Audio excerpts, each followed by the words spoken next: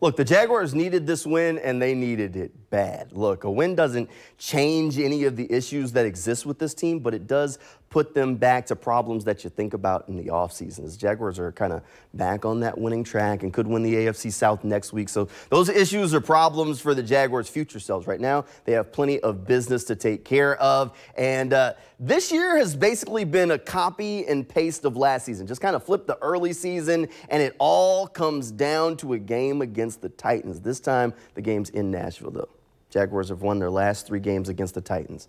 Win on Sunday would give them 4 straight against Tennessee. That's something that the Jaguars haven't done since they were the Tennessee Oilers, just to give you an idea how long it's been. This year has basically been just a redo of last year, except some of the early season success has kind of faded. Jaguars still have to close things out with a big win over a division rival in Nashville. This is a tough one for them that they have to figure out a way to get done. But overall, to get the win, they just have to follow the same formula that they followed today. Keep it simple. Do the little things. Tackle. Don't turn the ball over.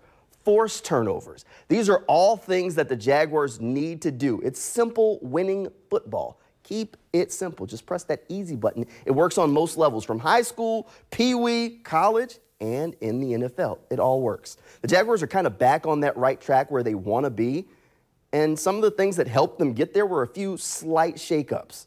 The offensive line and the pass rush throwing a sack party. So let's talk about the offensive line first. They've been in rough shape for weeks. This week, Cam Robinson got back on the field, and the team's now 7-1 with him this year.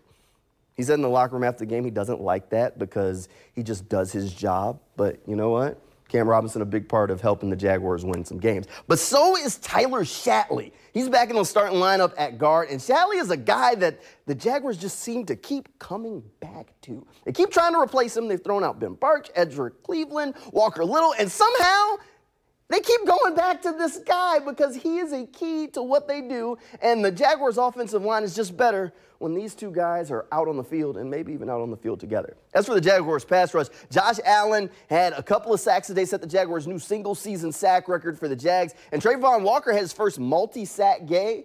2 sacks today against the Panthers. Walker now has 9 sacks on the season, just 1 away from double digits. And all I'm going to say is Trayvon has more sacks than Aiden Hutchinson this year. So, yeah, the Jags picked Trayvon over Aiden. Before the season, my question I asked everyone was if Josh and Trayvon both had double-digit sacks this year, would that mean that the Jaguars are in a run-in for a trip to Vegas for the Super Bowl?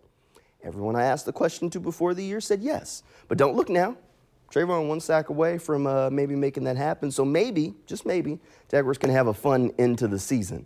It's also possible a lot of people didn't expect him to get to that double-digit sack mark, but here we are now.